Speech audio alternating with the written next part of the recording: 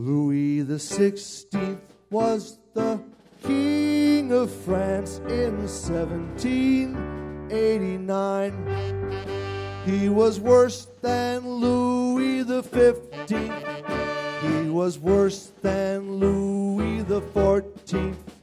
He was worse than Louis the 13th. He was the worst since Louis the First. King Louis was living like a king, but the people were living rotten. So the people, they started an uprising, which they called the French Revolution. And of course you remember their battle cry, which could never be forgotten.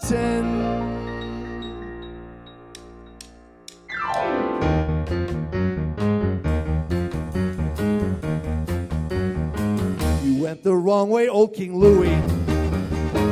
You made the population cry when all you did was sit and pet with Marie Antoinette at your place in Versailles. And now the country's gone kablooey, so we are giving you the air. That ought to teach you not to spend all your time fooling around at the Folies Bergère. If you'd have been a nicer king, we wouldn't do a thing. But you were bad, you must admit. We're gonna take you and the Queen down to the guillotine and shorten you a little bit. You came the wrong way, old King Louis, and now you ain't got far to go. Too bad you won't be here to see that great big Eiffel Tower or Brigitte Bardot. To you, King Louis, we say fooey. You disappointed all of France. But then what else would you expect from a king in silk stockings and pink satin pants?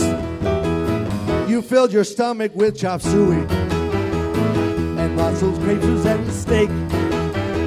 And when they told your wife Marie that nobody had bread, she said, let 'em eat cake. We're gonna take you and the Queen down to the guillotine somewhere in the heart of town. When that fella's through with what he's gonna do, you'll have no place to wear your crown. You went the wrong way, old King Louis, so we must put you on a shelf. And now the people are revolting, 'cause Louis, you're pretty revolting yourself.